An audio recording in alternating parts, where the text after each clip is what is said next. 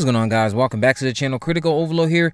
So we're going to be talking about Oz Perkins' upcoming horror film, Longlegs. And if you're not familiar with Oz Perkins, you might be if you have seen films like The Black Coat's Daughter, Hansel and Gretel, and you might be a big fan of him now if you weren't already aware of who made those previous films. Granted, I would say The Black Coat's Daughter is better than Hansel and Gretel, but Longlegs is his upcoming feature film, which these teasers that Neon has been putting out, they've been magnificent. They've been very suspenseful, very intriguing.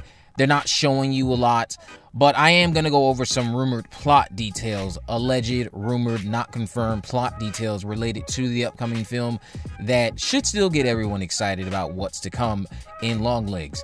So Longlegs is revolving around FBI Agent Lee Harker, who is a gifted new recruit assigned to the unsolved case of an elusive serial killer. As the case takes complex turns, unearthing evidence of connections to occult practices, Harker discovers a personal connection to the merciless killer and must race against time to stop him before he strikes again.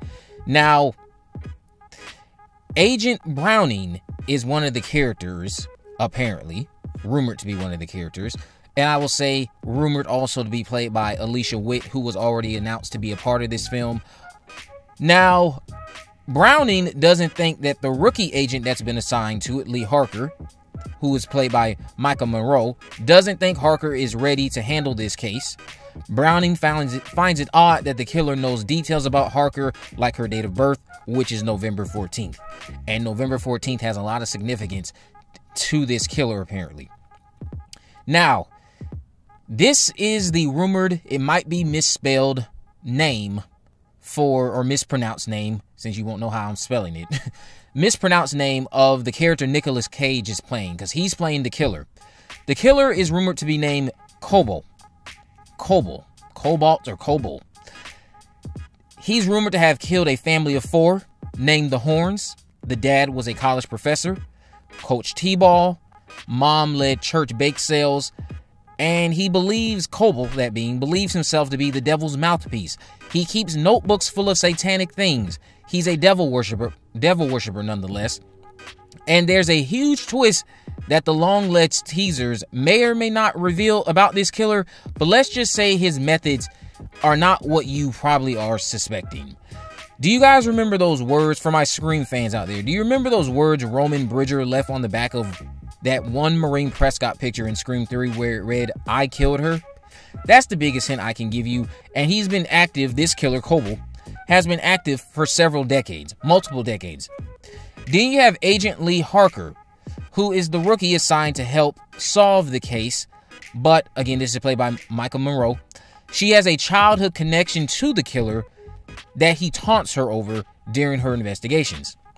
See, November 14th is, again, something that's very significant to Harker, the killer, more so Harker. And it's something she struggles to remember because it pertains to her 9th birthday. The teasers have helped make this evident as well, since there's a birthday party that's been hyped up.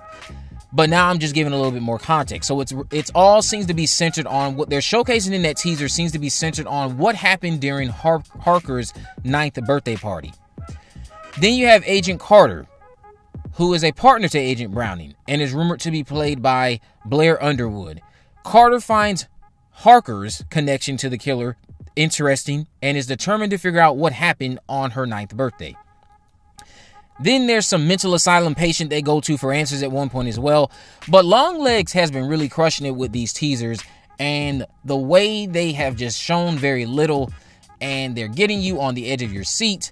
I know a lot of you got to see the trailer or the teaser. I don't know how long it was. You saw it when you went to go see Night Swim. You said it was very tense, very chilling, very suspenseful. Didn't show too much, just did show enough to keep you intrigued. I think we have a hit coming our way this summer. There's some coding apparently in the teasers too that a lot of people seem to be deciphering to be related to the month of July. I don't know how true or false that will end up being if July is the release month. I cannot wait for this film. But again, there are some huge twists with the killer that I did not go over in this video because I want to see if they are going to showcase it in the trailer. If they do not showcase it in the trailer, I might just put out a tweet to make it apparent as to what the killer's methods are, or I might just preserve it. because of the fact that I think it's very huge. It all depends on what they do going forward with their marketing, but there's a pretty big twist with the methods of Kobo and how Nicolas Cage's character is operating. What the significance is of November 14th, I do not know that. I just know that November 14th has significance, and it is related to Lee Harker's 9th birthday. What happened on Lee Harker's 9th birthday, I also do not know that.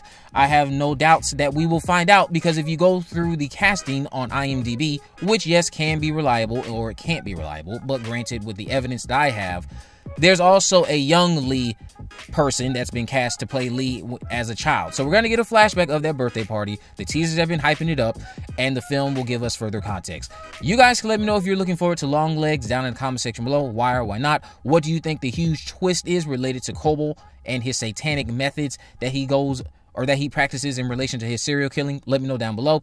If you haven't already, of course, make sure you go ahead and subscribe. Turn on post notifications so you never miss a video. In the description, I'll have links to my social media accounts. I'm on Facebook, Twitter, and Instagram. You can message me there, of course. Let me know if there's any movies, news, or reviews you'd like me to cover in the future. Also, in the comments below, let me know how you think Kobo has been able to stay active for over several decades. How do you think he's been able to do that? I would like to hear these theories down in the comment section below if you're someone who's looking forward to Longlegs. But with all that in mind, guys, I will see you in the next video.